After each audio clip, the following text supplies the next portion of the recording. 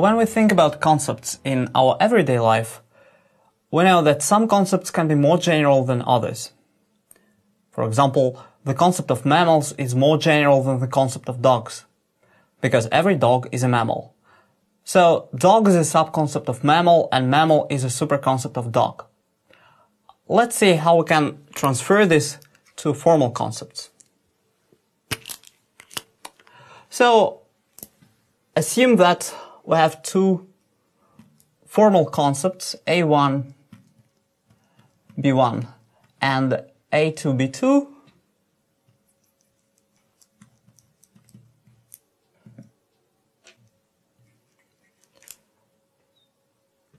So we have A1 and B1 and A2, B2, and they are two formal concepts.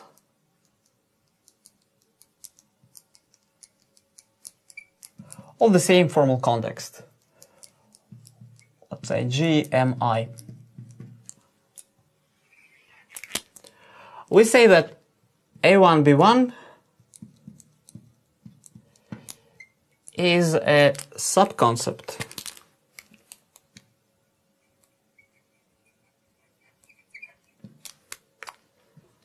of A2, B2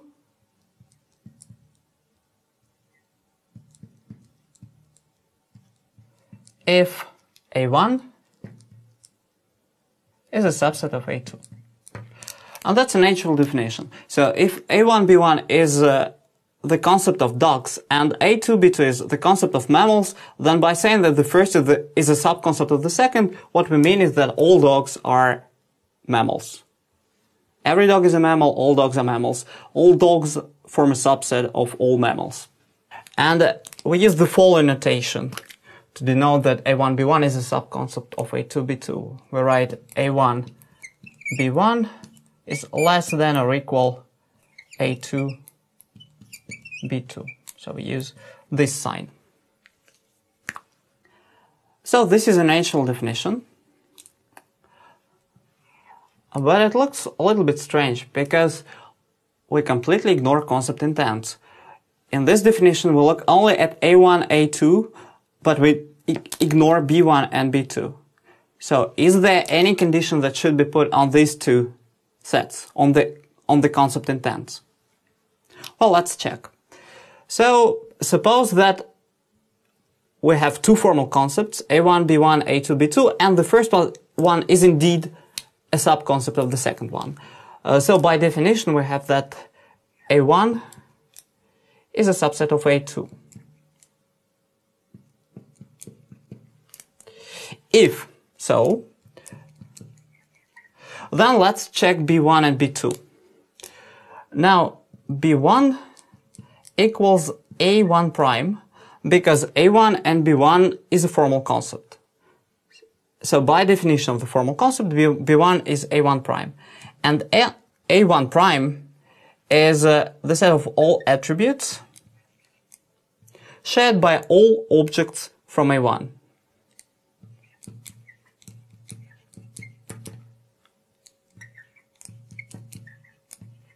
Similarly, B2 equals A2 prime because A2, B2 is a formal concept.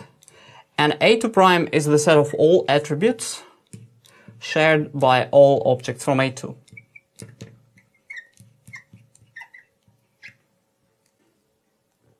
Now, let's look at one attribute from this set, from B2. So this attribute is shared by all objects from A2. But the set A1 is a subset of A2. This means that this attribute is also shared by all objects from A1. But then this attribute must also be included in the first set, which is the set of all attributes shared by A1. Or in other words, B1. We have just proved that every attribute from B2 is part of B1, and therefore B2 is a subset of B1.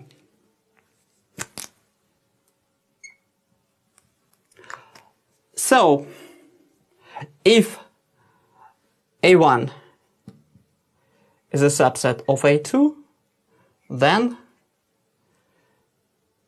B2 is a subset of B1. Now let's check if the reverse is also true. suppose that B2 is a subset of B1.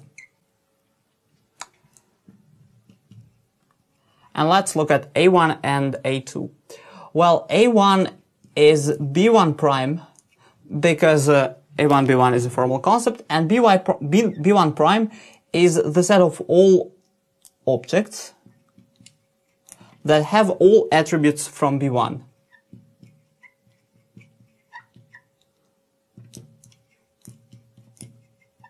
And similarly, A2 equals B2 prime, which is the set of all objects that have all attributes from B2.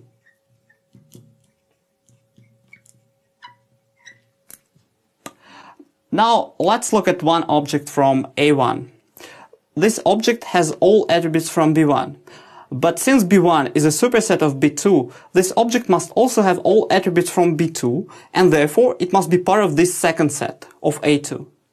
So we've just proved that A1 is a subset of A2. And therefore this relation holds in both directions.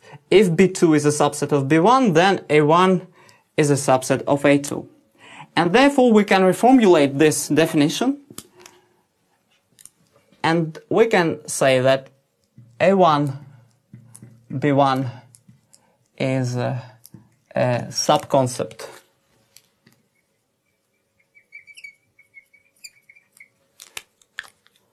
of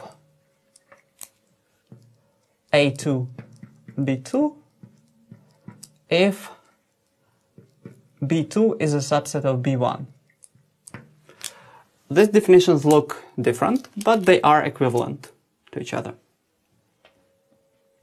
Alright, so we've defined some binary relation being a subconcept of on our formal concepts. Let's look at some properties of this relation.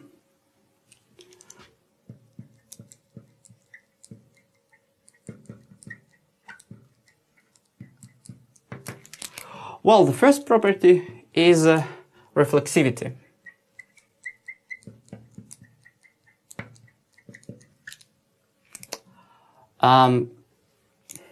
If we take a formal concept AB, then by definition it's less than or equal to, or it's a subconcept of itself.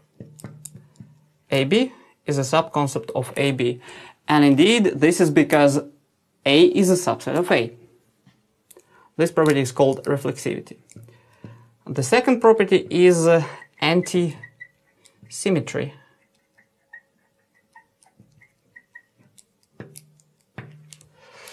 If A1, B1 is a subconcept of A2, B2, and at the same time A2, B2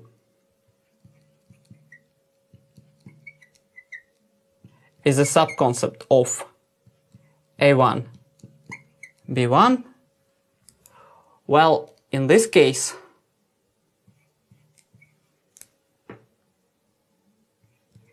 A1, B1 is just the same as A2, B2. They are equal.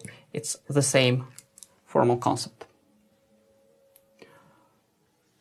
Well, why so? Well, because if A1 is a subset of A2 and A2 is a subset of A1, then A1 and A2 are equal.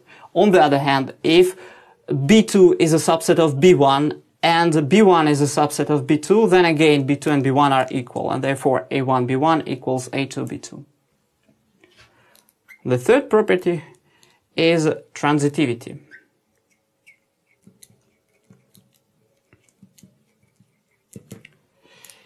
If A1, B1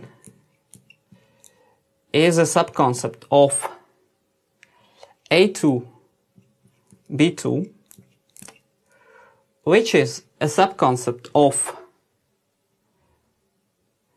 A3, B3, in this case, A1, B1 must be a subconcept of A3, B3.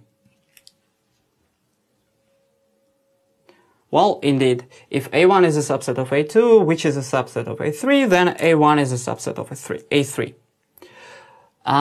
Now, every binary relation that satisfies these three properties, reflexivity, antisymmetry, and transitivity, is called a partial order.